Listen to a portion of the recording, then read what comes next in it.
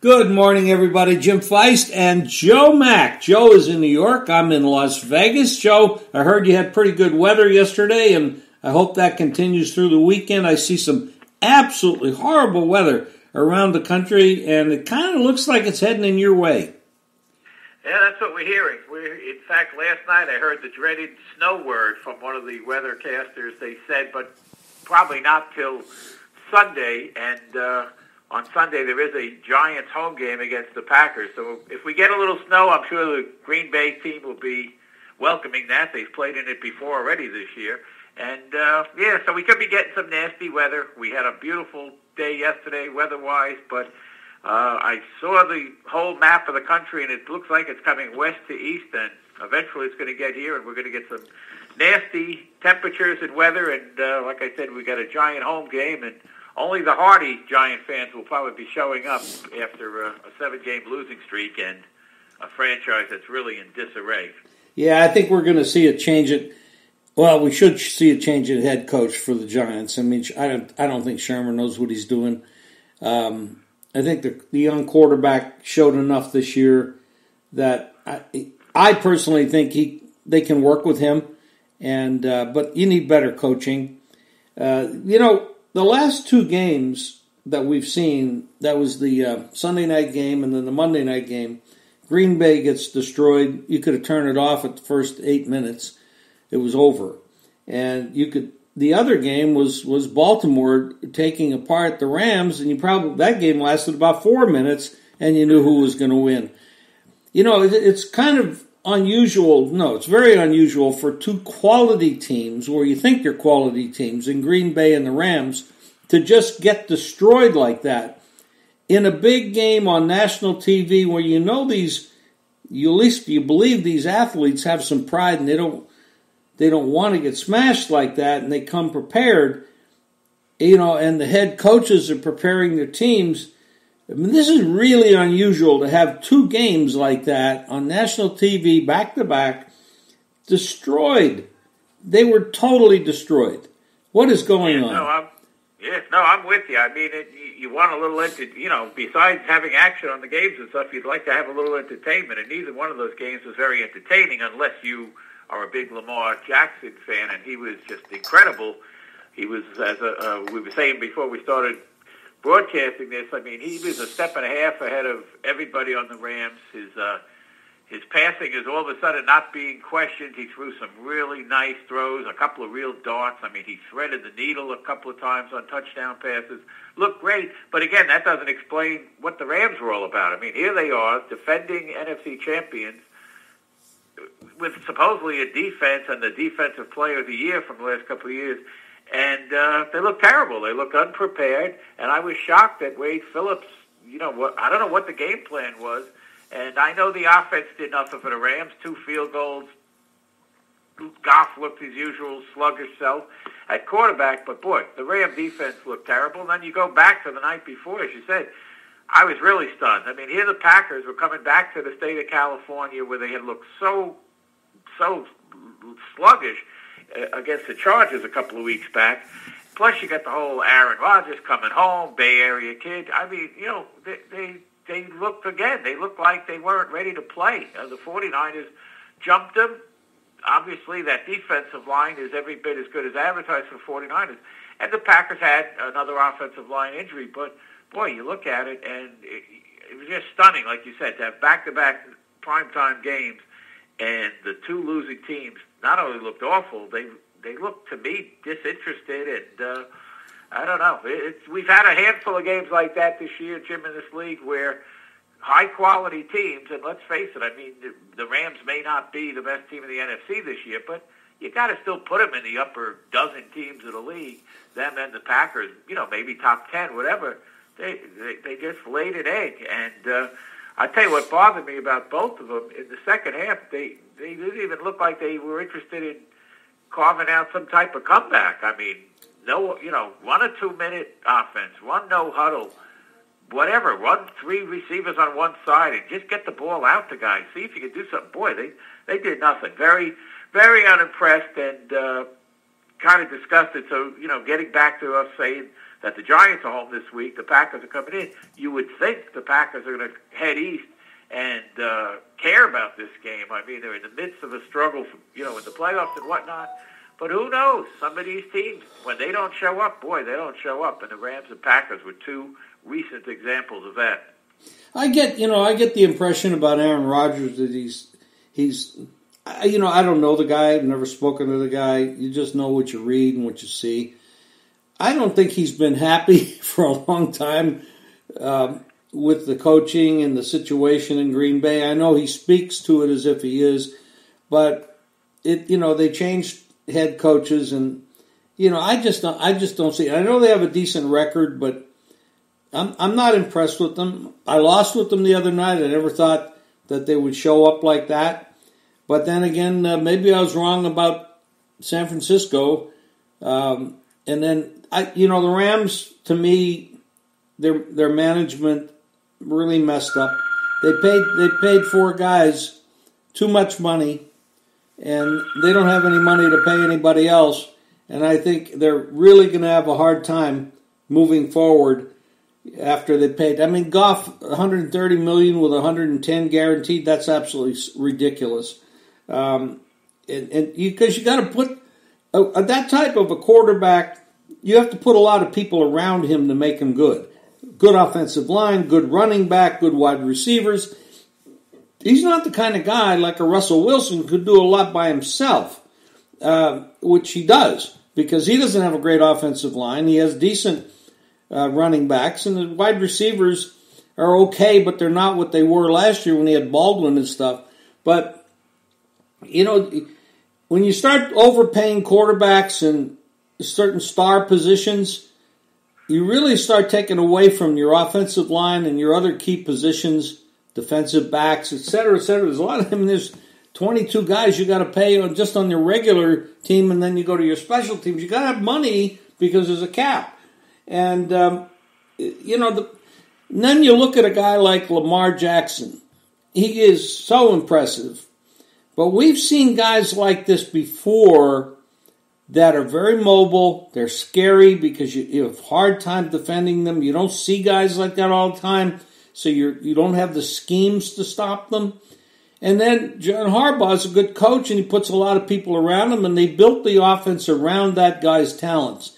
And he went to a sports lab in the offseason to really learn how to throw a better ball because he was having trouble throwing the larger NFL ball like he did in college. But the problem is they take a lot of hits. I'm talking about players like Lamar. And they don't last long because you don't get hit by these big guys in the NFL and last very long. And his backup, RG3, saw that happen to him. Yeah, no, exactly. I tell you, it's a lot of fun to watch Lamar Jackson the way he's playing right now. But you and I were touching on this. Listen, the Ravens, right now, I mean, they are peaking. I mean, they've covered 5 in a row.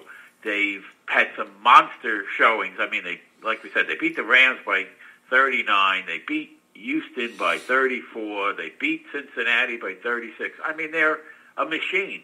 But I'll tell you one thing, and maybe I'm an old-fashioned fuddy-duddy, but, they better learn, when to celebrate the way they did with a late-game turnover when they were up, 45-6 the other day. I mean, come on, it's silly. And I know they were all juiced up, national TV. They want to show what they got. I mean, that's always a big thing for teams. But, like you said, Jackson, he gets out there and runs. I mean, look, he's going to wind up setting the rushing record, single-season rushing record. They kept comparing him to Vic the other night, and I never thought I'd see a guy that ran the way Vic ran as a quarterback, but this guy is similar. But you know what? He's not a real big guy, just like Vic wasn't a real big guy. And when you're beating somebody 24-0 and your guys are all laughing on the sideline and yucking it up, well, when Jackson, does one of those RPOs and he tucks it and runs, and after 6-7 yards, some head-hunting safety knocks him into next week, the Ravens might start thinking twice about some of their little antics. Now, maybe that's just a little side note, but you're right, Jim. He's gonna take some hits. I mean, he's as fast as lightning, but there's guys that are fast in this league, and there's guys that don't like getting it rubbed in their faces. Obviously, nobody likes getting stuff rubbed, their noses rubbed in the dirt. and they're gonna deliver some licks to this guy. And let's face it, they've got to keep him healthy because, like so many teams in this league, they don't have a quality backup. I mean, RG3 is just a shell of what he was. So they don't want to put themselves in that spot. And I was a little surprised. Now, I love Harbaugh. To me, he's been one of the 2 or 3 best NFL coaches over the last 20 years or so. He's a great coach, great motivator. Loved the Super Bowl team that beat the Niners that year when he beat his brother. But you can't be keeping in your, not only your present day, but your future superstar quarterback when you're up multiple touchdowns and you've got him tucking the ball and running at times. You can't do it. I mean, it defies logic, and they're going to pay for it sometimes. So that's the downside of the stuff with the Ravens. I can't say anything else downside about them. I really think, and I wrote it for the Jim Hurley Network in a column on Monday before the game, I said, could we be looking at the one and only superpower in this league? And when the game ended, I said to myself, you know what, the Patriots are who they are, but let's face it, their offense is not nearly what it's been. They're counting on this defense, especially that secondary, to basically get them into a Super Bowl this year. That and Brady's, cerebral way of playing. But let's face it, right now the Ravens look like the most well-rounded team. I mean, look at, they're a hearty favorite against the 49ers, who are a 10-win team. I think I just read something that said that's either the first 10-1 team that's been a dog in years, or very few in the last, 25 years. So that the line, Ravens are for real. They're great, and Jackson is great, but they better chill out a little bit. Otherwise, he's going to take a few lumps here. Oh, well, I agree with you. I mean, we are both old school guys, and we've never seen a mobile quarterback not get hurt. It's just, maybe, but he's not as mobile as he could be. I'm talking about Russell Wilson. There's a guy, knock on wood, he has not gotten hurt in his career. He is mobile. He does run well, but he is really smart about getting hit. He gets down on the ground fast, and he doesn't take those big hits like a lot of other guys, RG3. I mean, we saw, the hits with Kaepernick when he was playing. We saw them with other players that have been around, and they all get hurt eventually because they go after the wheels, and then they knock a knee out or, a hip or whatever. So I hope Lamar stays healthy because I love the way he plays, and it's exciting. He's fantastic. But this line against this a 10-1 team is pretty incredible to see them that big of an underdog. But who the hell wants to step in front of Baltimore the way they're playing right now? We got a lot of games. We got some tomorrow. We got 3 games. We got Chicago, Detroit, Buffalo, Dallas, New Orleans, Atlanta.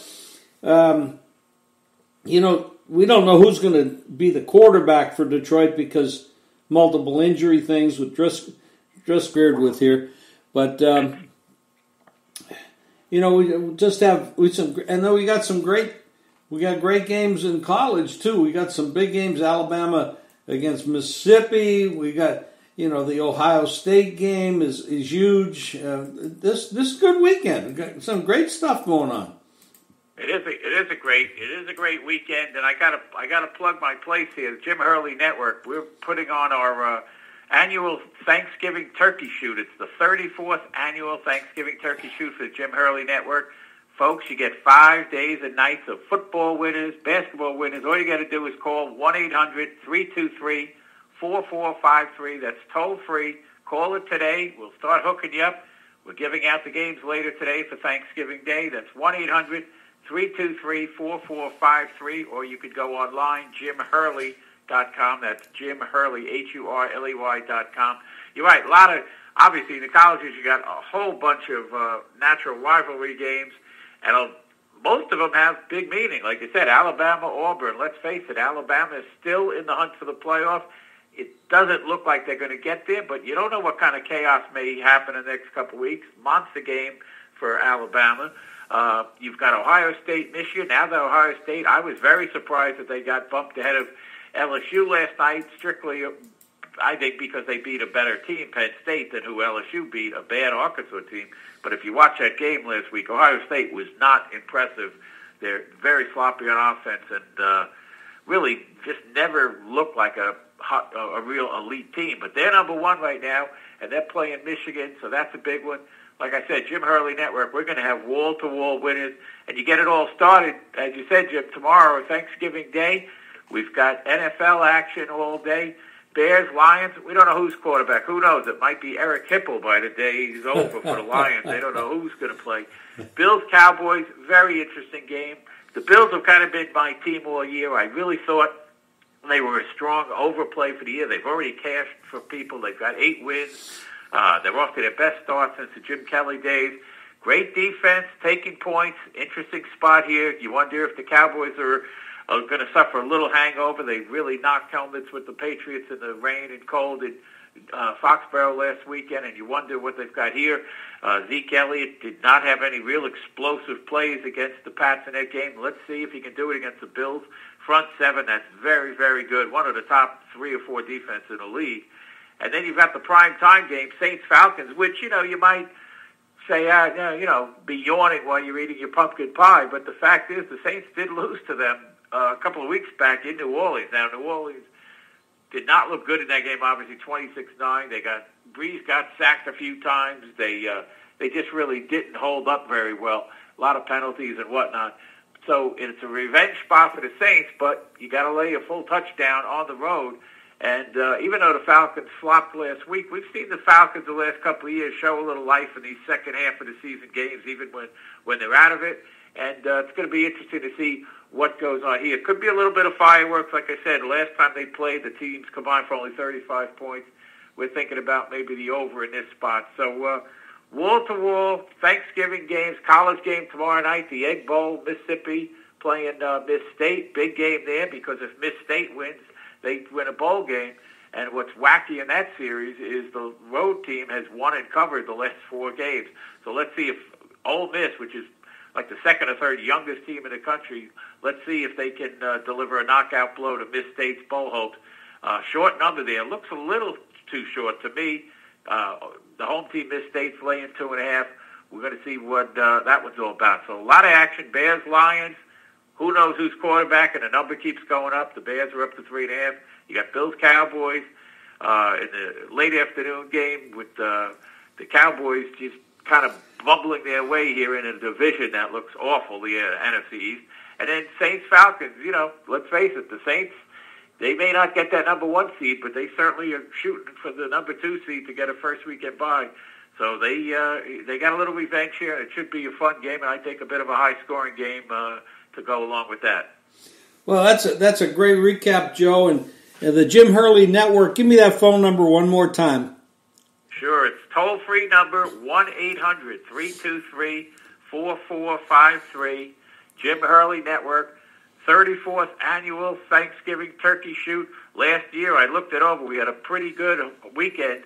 We wound up winning a batch of college games. I know we won the under in the Saints Falcons. They did play last year on Thanksgiving night. We cashed with that. Again, it's 1-800-323-4453. Jim Hurley Network Turkey Shoot. Sign up now. Get in on a good price, and you get 5 full days of football and basketball. You'll be glad you did. That's great, Joe. And listen, happy Thanksgiving to everybody out there and to yourself, Joe, and your family. And we'll talk to you again after the weekend. Okay. Enjoy all the turkey. Take care, Jim. Thank you. You too.